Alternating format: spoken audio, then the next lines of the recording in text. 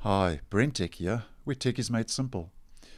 Windows 10 optional update KB5005101 is now rolling out to Windows 10 versions 21H1, 20H2 and 2004, and the optional preview updates roll out at the end of every month, and this is August 2021's optional update, which rolled out yesterday on the 1st of September 2021. Now the optional preview updates mainly carry bug fixes, enhancements and improvements to the Windows operating system, and they normally don't carry any security fixes and updates. And this update, KB5005101, mainly has bug fixes and includes updates and fixes for Bluetooth headphone issues, and it also carries monitor improvements. Now, as always, if you'd like to see if you have the update, we just head over to our settings, update and security. And here is the optional update, KB5005101. Now, the optional updates are not compulsory and mandatory, and they are not automatic updates, so you don't have to install this. If you want the update, you download and install it manually.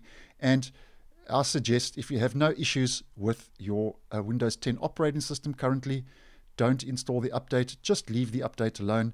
And a lot of the fixes in this optional update will roll out with the Patch Tuesday update next month, in the second Tuesday of next month, September 2021.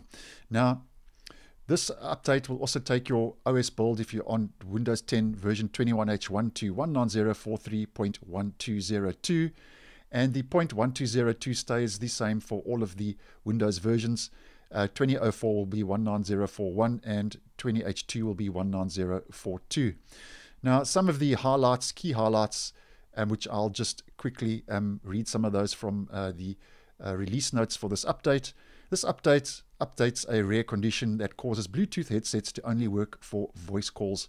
So if you've been experiencing that problem, then this update, according to Microsoft, should patch and fix that issue. Updates an issue that provides the wrong result when you cancel the Japanese reconversion. Updates an issue that resets syncing for Microsoft OneDrive. Updates an issue that prevents audio headsets that connect to a device using USB. Updates an issue with resizing images that might produce flickering and residual line artifacts. So that's obviously monitor improvements. Updates an issue that prevents you from typing any words in the username box during the out-of-box experience OOBE process. Fixes an issue with copying and pasting a text box into Office 365 apps. Updates an issue that might cause your device to stop working when making a touch input gesture. And to left, updates an issue that might cause an external monitor to display a black screen after hibernation. And the last update here, the bug fix, is updates an issue that resets the brightness for standard dynamic range SDR content on high dynamic range HDR monitors. So there are a couple of bug fixes and minor updates to address some issues with this latest update, KB5005101. And then if we just head over to those release notes for the update, here we can see what the update's all about. And what I will do is I will leave a link down below to these release notes over at Microsoft Support, so you can go check out in depth all of the improvements and fixes, and there are a lot of them. That says this non-security update includes quality improvements, and the key changes include, and I've just rattled off some of them to you, but you can go check this out for yourself. As in total, the update apparently comes with 34 fixes to the Windows operating system. So I hope you found this video useful. Once again, thanks for watching, and I will see you in the next one.